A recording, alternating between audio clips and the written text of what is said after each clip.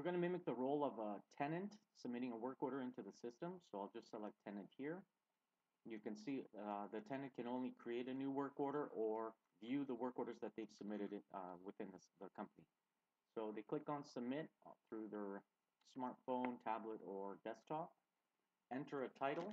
So in this case, let's say it's a leaky faucet in kitchen. They select a category, plumbing. They select a priority.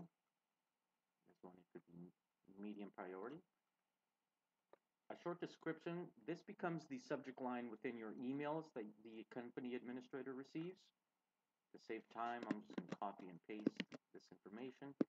Any notes here? Maybe won't be home until 4 p.m. today.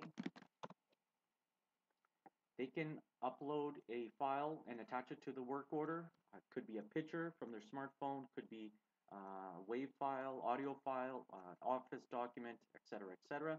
So that's all that is required to submit a work order within Maxpanda, and they click on Save. And the work order automatically is generated here, and it is in pending mode, which needs the company administrator or the editor's approval.